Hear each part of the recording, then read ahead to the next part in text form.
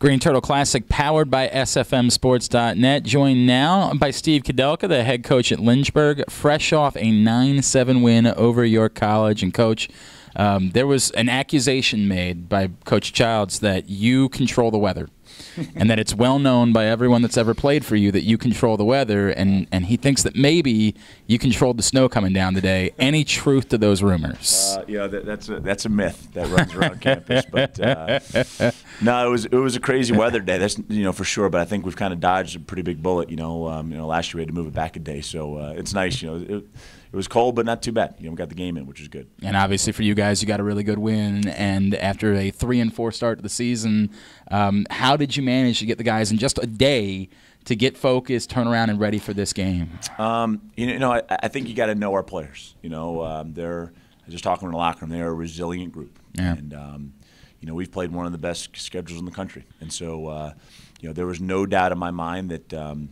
We were licking our wounds last night a little bit, but there was no doubt in my mind that this group of young men were going to come out today and give everything that they had. I think what really jumps out at me is that you did it without having to rely single-handedly on Austin Stewart, that you have one of the best. And that's not that he didn't have a good game. He had a very good game, but he didn't have to carry you. You got a very balanced offensive output. That was a big point last night. We talked a lot about that after the game and really addressed that to the team. And I thought a lot of guys responded today and didn't rely on Austin doing everything. And, but yeah, he had a great game. Aaron Murphy had a great game. And Evan Lombardo, a young freshman, came in and gave us a little bit of spark down there at attack, which was nice. How good does this feel now coming out of this to get a win like this against a really good team, a team that was undefeated coming in to take forward?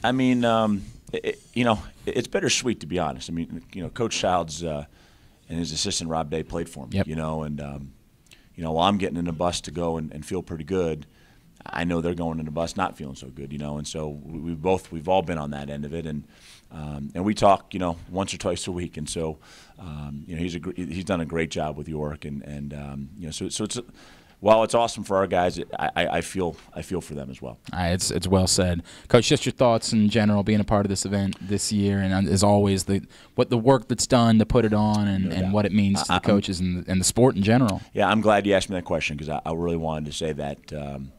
I really thank Coach Cannabine and Brett Adams and the whole staff. Everybody that's here, for this entire weekend putting this on. This is. We think we have an awesome product in Division III lacrosse. Yeah. Paul and I talk about that all the time. Our kids love to play.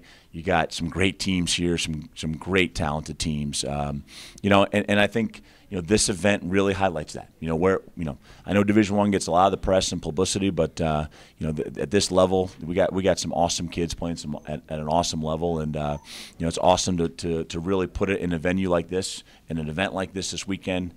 8 games, action-packed lacrosse, and thanks to Stevenson for putting everything on. That's really well said, Coach. Congratulations on a big win, and thanks for taking the time, Coach Steve Koudelka from Lynchburg. This is the Greene Turtle Classic, powered by SFMSports.net.